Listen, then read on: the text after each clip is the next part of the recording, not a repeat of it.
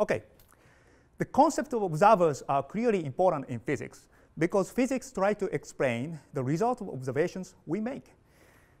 And there are two different, though related concepts often referred to as an observers. The first is actually better called reference frame, like what description we adopt to describe physics. The other is real physical observer, like us, we're making measurement and do the information processing and compare and do the experiments. And to understand cosmology at the deepest level, we really understand both of these concepts, and that's what I will talk about now. So first, observer as a reference frame. Even in a Galilei time, it's old days, and we knew that the description of the same physics differ if you change the reference frame.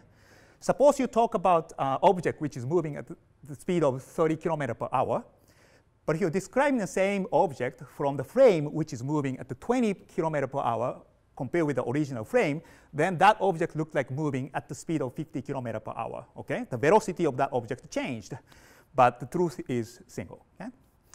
But we learned that in relativity, that if you change the reference frame in a relativistic world, namely the speed of light is not negligible, then even the same physics can be described much more dramatically different ways.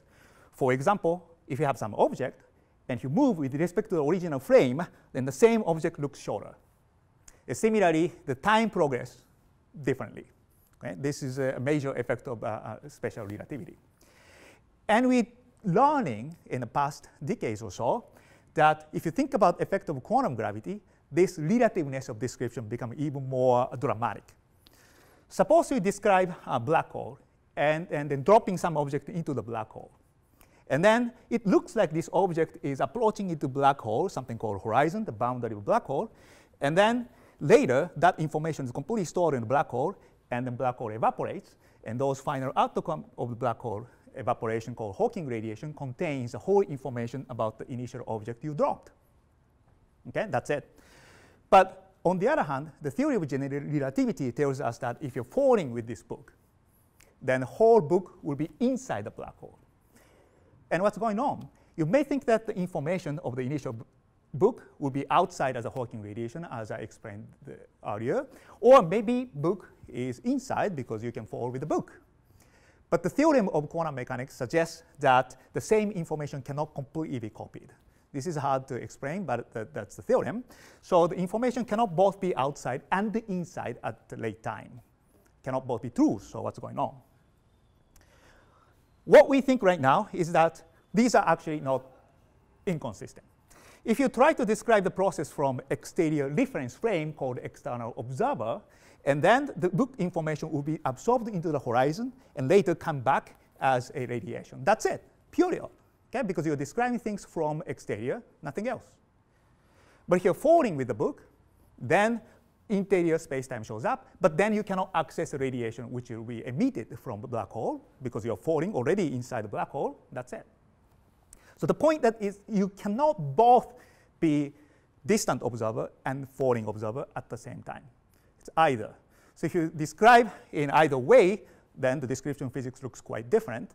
And what you learn here is that even concept of space-time may be observer or reference frame dependent. Because if you choose distant reference frame, you should regard inside of the black hole non-existent.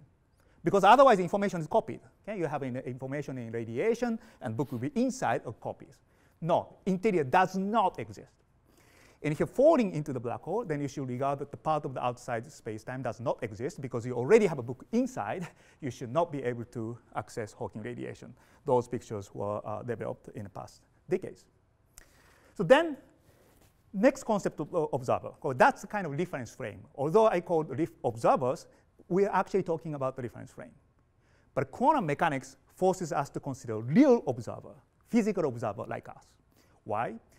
Because in quantum mechanics, the state of the system is in general something called superposition of a probabilistic outcome.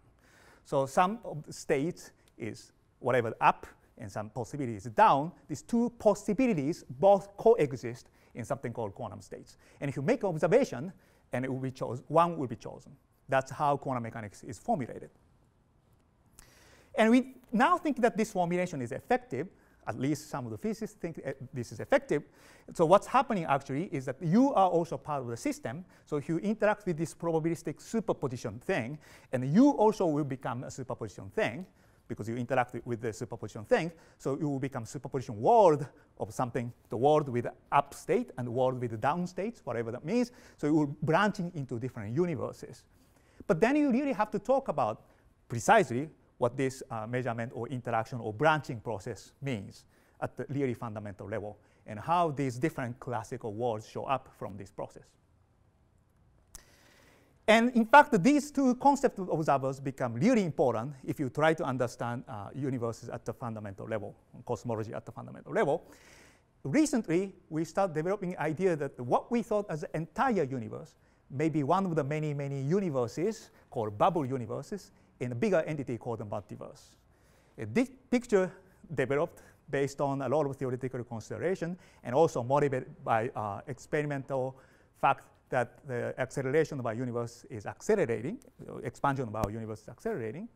And if you take this literally the picture that the universe is born infinitely many times in infinite space, then we hit the problem.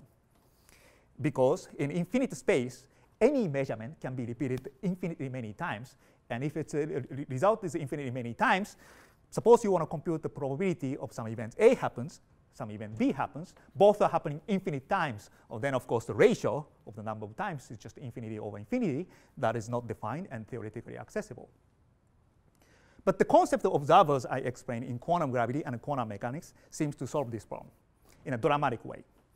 So suppose this is like a pictorial description of the multiverse in certain diagrammatic way. You don't need to know the detail.